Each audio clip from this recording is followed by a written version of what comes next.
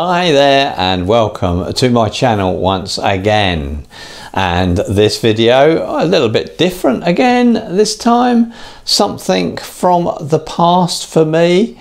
I've been digging around and searching on the internet, and I actually found something that I had as a child and I couldn't resist buying it, and then of course I couldn't resist actually sharing it with you guys.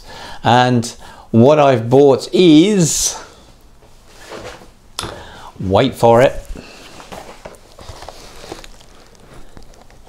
Philips Electronic Engineer Kit EE8. There we go, that's the full box. So by my reckoning, this came out, I think, well, I'm pretty sure I had this for Christmas in 1966. I'd have been about 11 years old then. And this was exactly what I wanted. I'd kind of been into electronics for some time as a child, just wiring up bulbs and batteries and switches and things.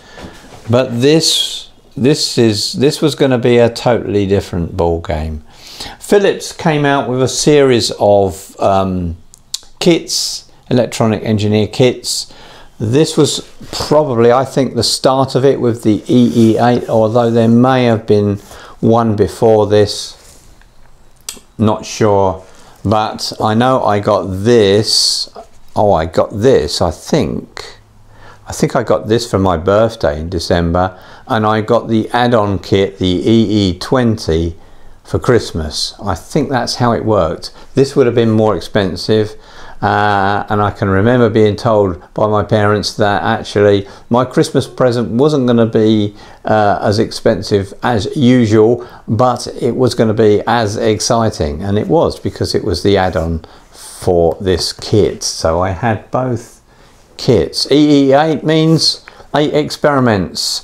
So what's inside? Well, it's actually not a complete kit, and I was warned of this before I bought it, that it wasn't actually complete. So, but let's have a look to see what is inside.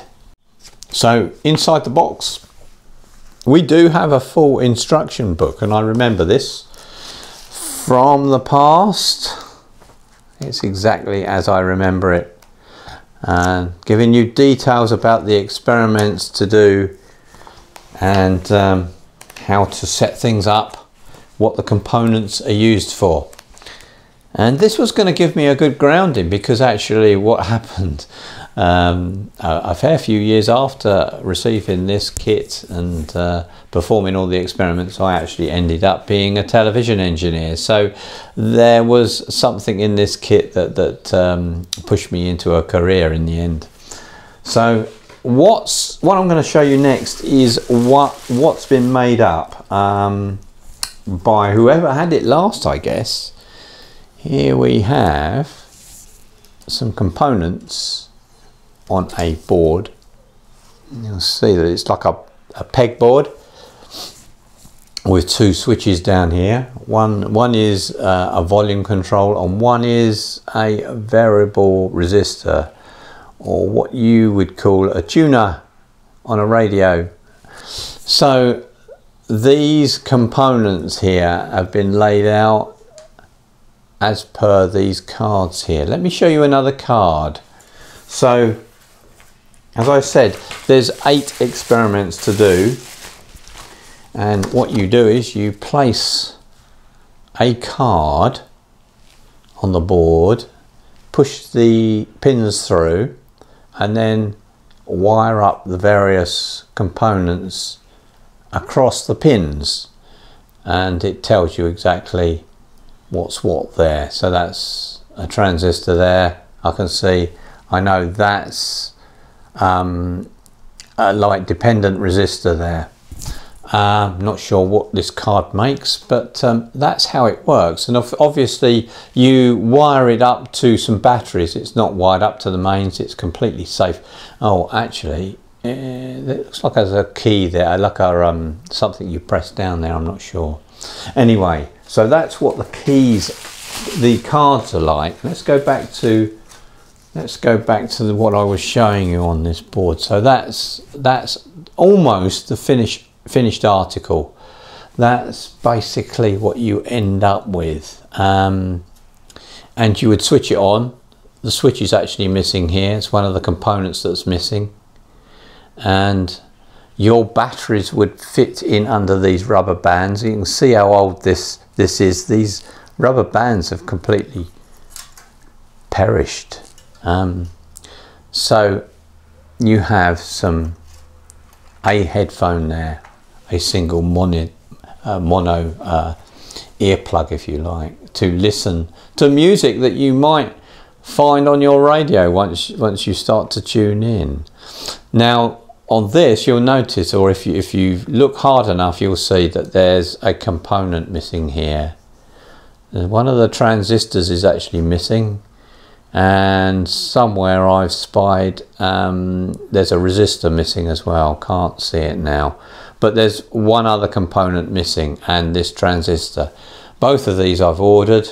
So what I'm intending to do is I'm going to intend to get this working again as a radio. I've looked up and found out that medium wave still exists. There's still some medium wave stations, so maybe I can pick something up on this kit. Who knows? It's an interesting kind of setup, really, from way back in the 60s. At the time, you could say this was leading edge. Things like transistors, there's one there, that's the other transistor that is there. Transistors were a component that completely transformed the way our electronic equipment worked. It became possible for people to walk around with things like transistor radios for a start. Prior to the transistor, we had thermionic valves in our kits, and that meant that they weren't really portable at that time. But this meant radios in cars, transistor radios on the move. It revolutionized a lot of things, this little thing here, the transistor. So as I say, at the time, leading edge, and all the components, I hope, will be working. Let's hope that. And I'm going to do a part 2 where I come back and maybe we can listen to some music together on this. Who knows if I can get it going. Anyway, so that's a part 1. And we will come back to this at some point. So that's it for me for now, but please subscribe and please like, and then you'll be informed of the part 2 when it comes along. Okay, that's it from me now. Bye for now.